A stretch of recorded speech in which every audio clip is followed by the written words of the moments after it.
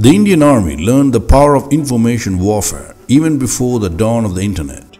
In the 1971 Indo-Pak War, India attacked from all sides. The East Pakistan Army formed a defensive fortress strategy to contain the Indian Army. On 11 December 1971, the Indian Army paradropped 750 soldiers in Thangale, some 85 kilometers from Dhaka. But the next day, the Indian Army published pictures of Indian paradrops, which showed some 3,000 soldiers paradropping.